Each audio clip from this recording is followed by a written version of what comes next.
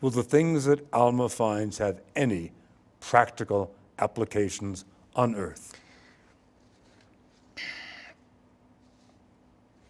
Electricity was studied initially by Faraday, and the Prime Minister of England visited Faraday's lab and asked him, "You're working in electricity? What interest is there?" And Faraday answered, "In due time, sir, you will tax it." So we don't know. But if there's He really said that? Yeah, in due time you will tax it? Yes. That's a visionary. Exactly. So one thing we know about pure science is that it is at the basis of technology.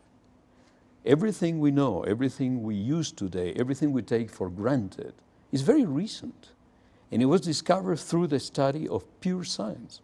The technological implications are fantastic. The best investment is in pure science. It propagates later on into technology, makes our life easier or more difficult, but it certainly changes it.